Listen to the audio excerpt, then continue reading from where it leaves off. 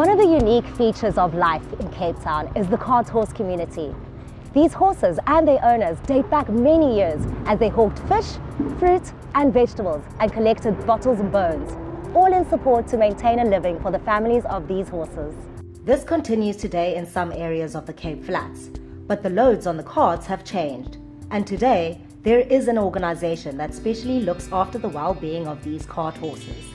They support the owners and look after all the welfare issues prevalent in the industry. Cape Town has got a very rich history of horses.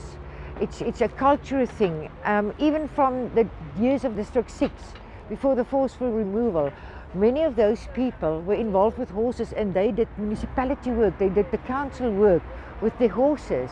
And then of course they were removed, unfortunately, from District 6, and that is where the Cape Flats were formed. And then there was not enough work, and that is why they started to use their horses to generate the income to collect scrap. And about 23 years ago, a couple of ladies, they were driving around and they saw these horses looking in a horrendous state. Feet are terrible, not properly fed, very thin, bad harnesses, bad carts. And they started this organization from a boot of a car. And then eventually they got a farrier in to help with the assistance of the feet and the shoes. And that's eventually how we started.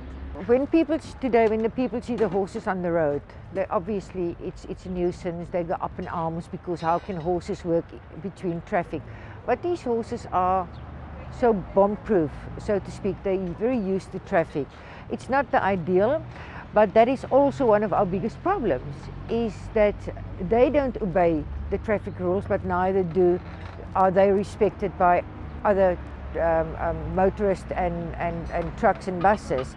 And that is one of our problems. A lot of MVAs, motor vehicle accidents, where they get hit, the horses get hit, either by the fault of the driver or the fault of the motorist.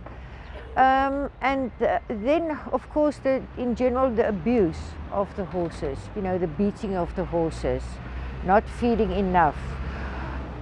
Many years ago, it was much worse, but through education, it has improved.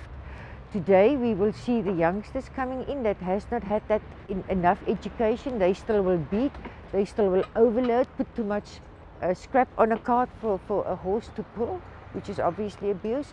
Put backyard shoeing on. Even dirty stables would be considered as abuse. The horses come from 21 different areas on the Cape Flats, where the carts on a daily basis collect scrap metal and/or garden refuse and rubble, which generates an income for themselves and their families. My peet naam is Violet. En ons werk vir ons living vir die huis. Ons ry takke, sakke en so kry ons geld om vir ons kos te koop vir haar, een van my en van my familie. En ek het 7 perde. Almal werk so een kry rus, dan werk die ander een weer. So gaan dit elke dag aan om vir ons kos op die tafel te sit en vir hulle. The Cart Horse Protection Association take a holistic view on the welfare of the horses. They are here to stay, and they see their role as one that reduces the risk of the horses' welfare being compromised. My main role is to see that the horses is being shod properly, shoes put on, and also to make sure the harness has been fixed and the carts is been fixed all up to standard. I also make sure that the savings and all the other stock that we have to provide for the cart horses is on the premises. I've been working here now for 16 years, so I know about the ins and outs of the industry. So that's why it makes it easier for me to speak to the guys and speak to the owners and also advise them how to treat the horses in a proper manner. And the range of services the association provides is comprehensive. The clinic is a get-together place for everyone, for all the cart horse owners and operators. Even if they don't need any services from the clinic, then they will just come to have a chat and to have a lot of laughter, etc. But the clinic is a service provider. The horses get shot, not shot, but get shoes fitted by professional farriers. Harnesses are being fixed, carts are being fixed. They can buy subsidized feed. And if the horse is sick or lame, like this morning, we treat it on site here. if we can't do it here, if they phone us in and say my horse is sick, my horse has got colic, then we obviously we go out.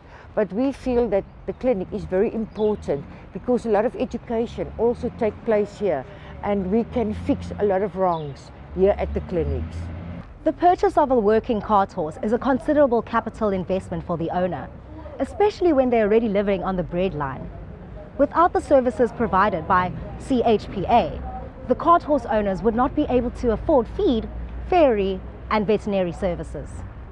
Ons kry so goedkoop hierdie kos, ander plekke is die kos duur, maar kaarthorse is goed vir ons.